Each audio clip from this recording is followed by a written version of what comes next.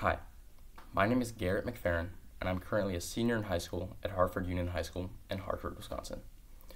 Although I am accepted at Arizona State for my major in astrobiology and biogeosciences.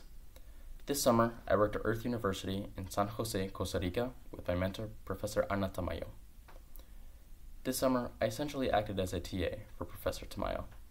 I updated textbooks and presentations. I prepared activities for her students in her genetics class, and I created various presentations regarding Mendelian and sexual genetics, as well as research apps that students could download in order to broaden their knowledge in the field of genetics. I think this internship's content was important because genetics has the possibility to stamp out food insecurity once and for all.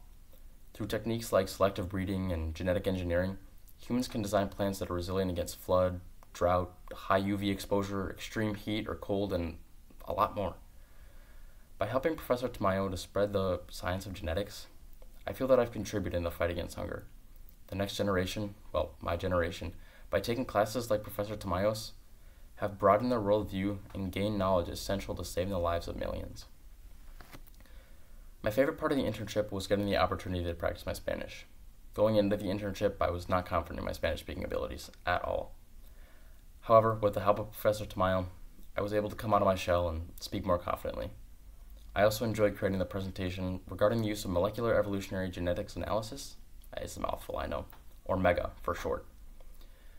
My personal goal is to study astrobiology at Arizona State and eventually work at the Centro de Astrobiología in Madrid, Spain, were greatly aligned with my work at Earth University. Getting real-world experience in the science field is an opportunity that I am beyond grateful for.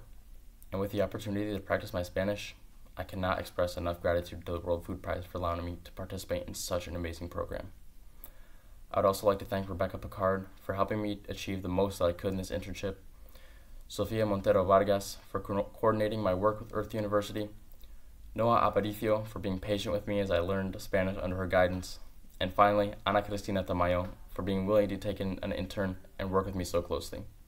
Gracias a todos, bye bye y adios.